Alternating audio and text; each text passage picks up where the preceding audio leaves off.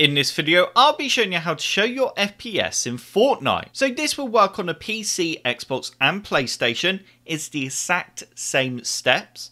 So the first thing that you need to do is just launch into game. Once you're in game, you then need to select the three lines in the top left hand corner.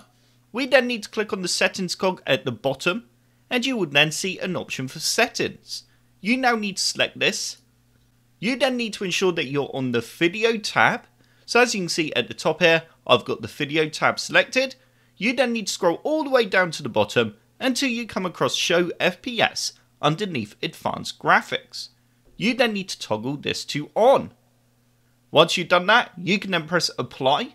And once you've applied the FPS, you will now see it in the bottom left hand corner of your screen. It might be located in a different location on your screen depending on what device you're on, but as you can see, the FPS is shown in the bottom left hand corner of my screen at the moment. So that's how you show your FPS in Fortnite. I hope this video helped you out and you enjoyed it. If you did like the video, click the like button below, and if you'd like to see another computer sluggish video, then click that subscribe button.